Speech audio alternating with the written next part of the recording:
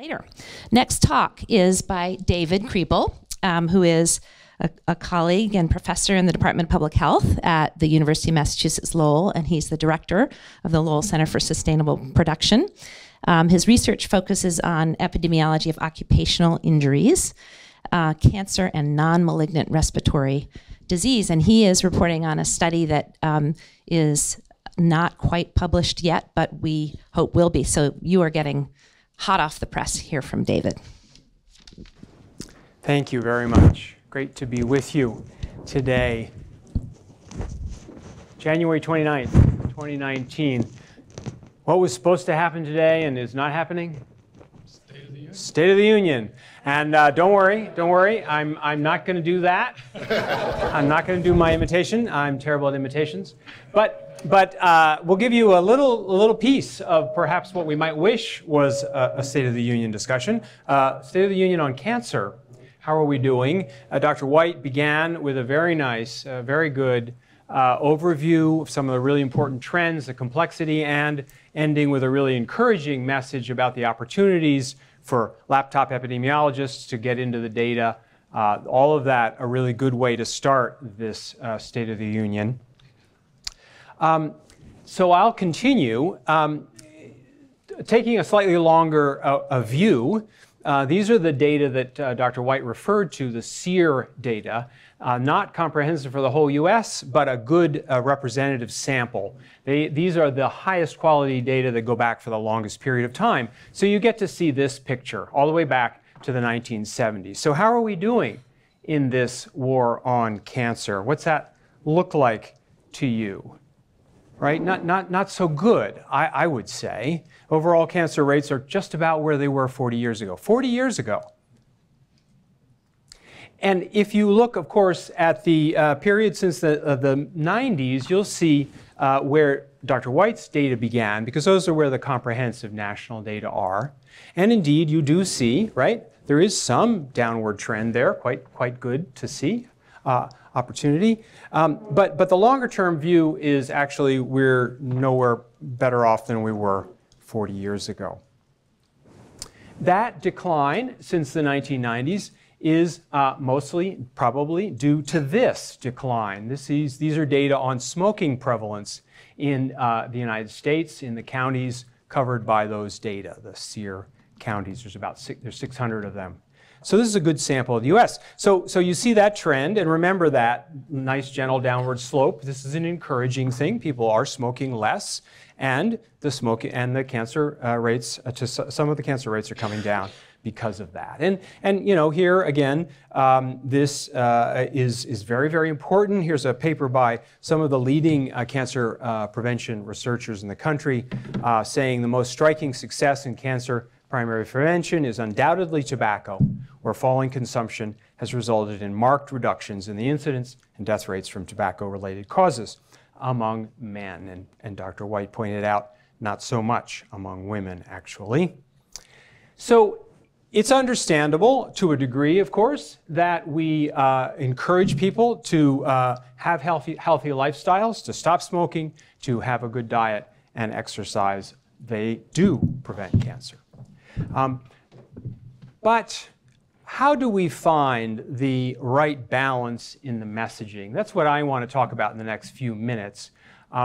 And here is, if you just go to the American Cancer Society website, this is what you find when you go to cancer prevention. Right? The screen, the top page when it opens, has 4 directives for you. All of them really important messages, right? Stay away from tobacco, be safe in the sun, eat healthy, protect yourself against human papillomavirus. Very, very important.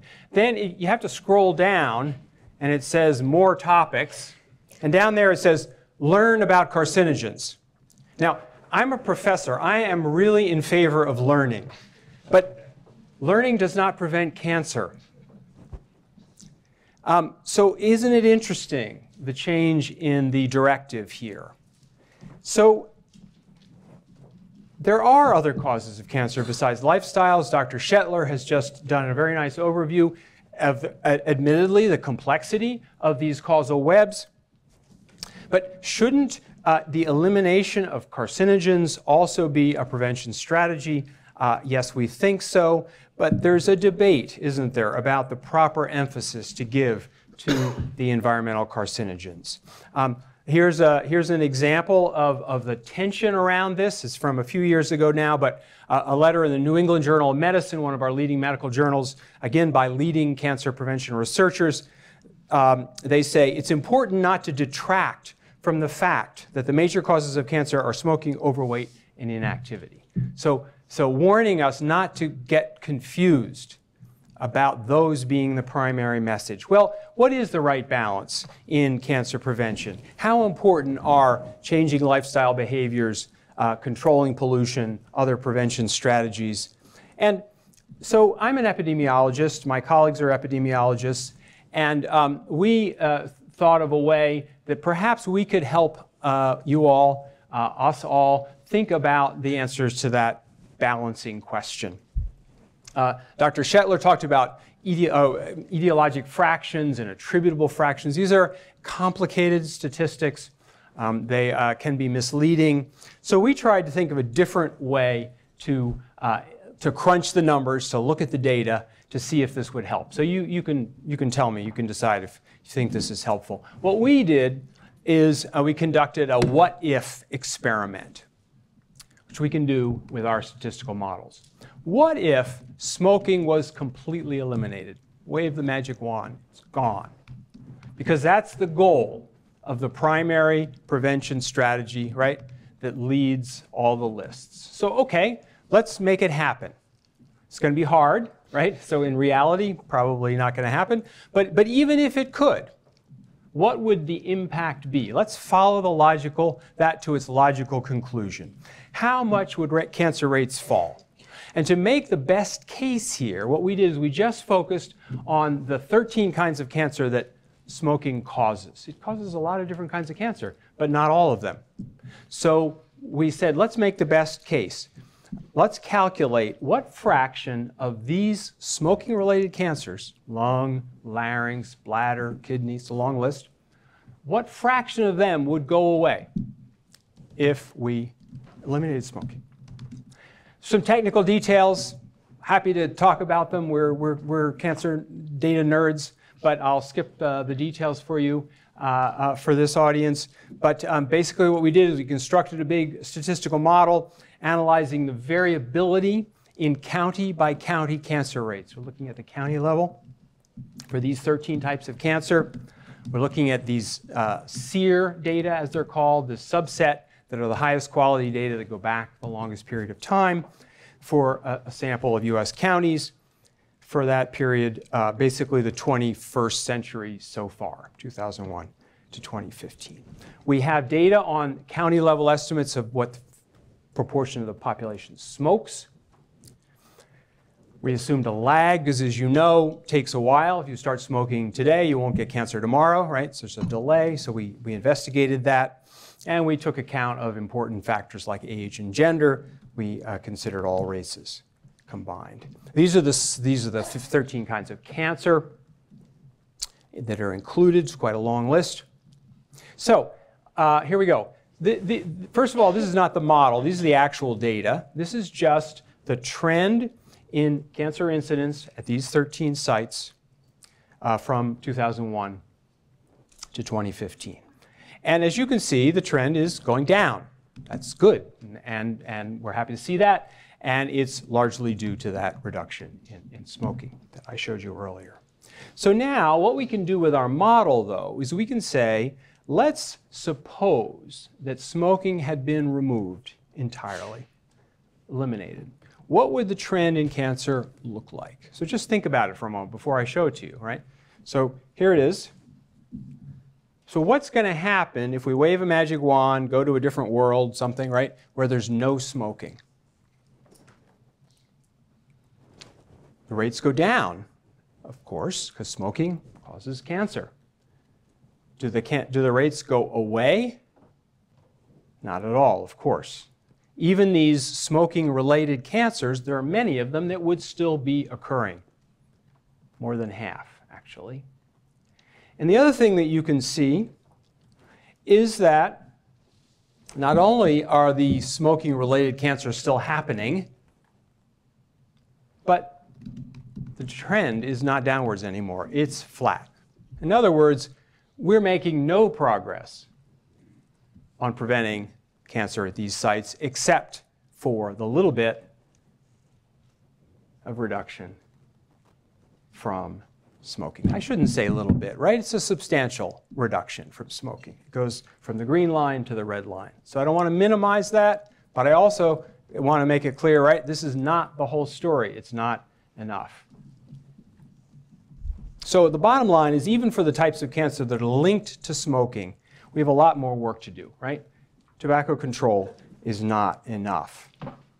One other thing we can do with this model, this what-if simulation, is we can look at the county level, because some counties are going to have higher or lower cancer rates after this, hypothetical removal of smoking. Some counties are going to do better, and others are going to do worse after assuming the complete elimination of smoking.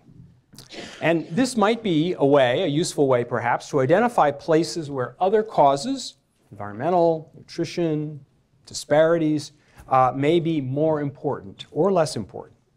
So we did this for Allegheny County here.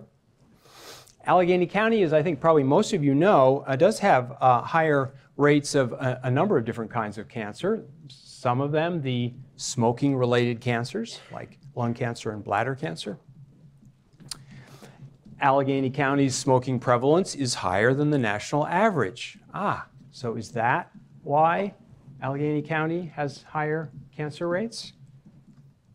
Well, as you can see, it's not much higher. So you might already be a little suspicious about that, right?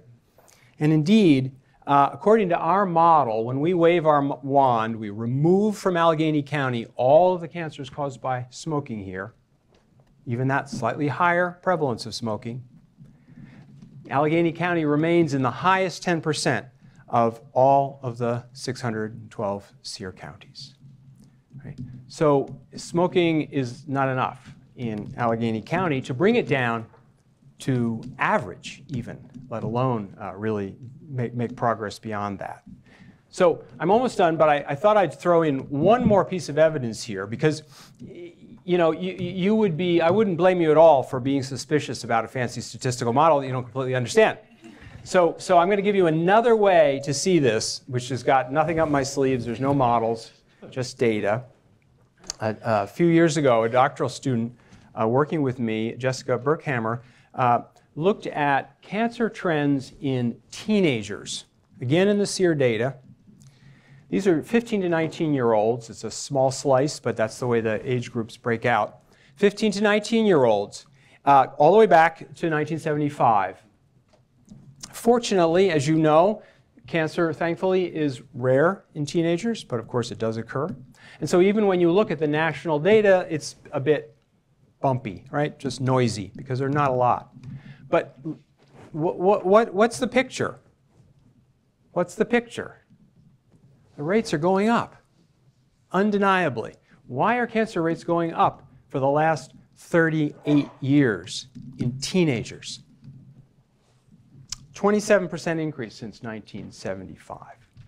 One way to see that statistic in the US today, it's about 5,000 teens get cancer every year. If we could just dial back the rates to when I was a teenager, 1,000 less kids would be getting cancer every year. There's 1,000 teens who are getting cancer because the rates are higher than they were when I was a teenager. Why are the rates higher? We don't know all the answers to that. We should study that, but we don't know. But is it due to smoking? Is it due to obesity? No, it's not, because they're too young. It's not to say, right, that smoking in teens is not a problem, that they shouldn't smoke. It's not to say that obesity is not a problem, but it hasn't had long enough to affect them. It's not their lifestyles, right? These teens are not getting cancer because of their bad lifestyles. So what should we do? Well, we need to research it to figure out why. But the other thing we need to do, I think, right, is start with what we know. Start with the known risk factors. Are kids, are teens getting exposed to carcinogens that we know about right now? Absolutely, they are. So maybe we should start there. So I'll finish. Overall, national cancer incidence is essentially unchanged since the 1970s. In kids, it's actually getting worse, or younger kids also, but I focused on the teens here. Given this, it seems to me that we need to eliminate carcinogens wherever we find them, that we should not get stuck in debates about how much is the highest priority. Healthy lifestyle is absolutely important, but it's not sufficient. Some easy targets of high priorities would have to be things like air pollution, particularly diesel, which is turning out to be a tremendously potent carcinogen. We didn't know that even 20 years ago. Now we know. Industrial sources. Indoor air, a tremendous problem of building materials that are off-gassing, consumer products. Dr. Shetler talked about a few of those. So I'd like to thank my collaborators. They're all here in the room today. Doug Myers is in the back from West Virginia University, and Polly Hoppin and Molly Jacobs you've already met, and Dick Clapp you'll hear from soon. Thanks very much. Thank you, David. That one too, complex ideas to convey, so welcome your feedback on that.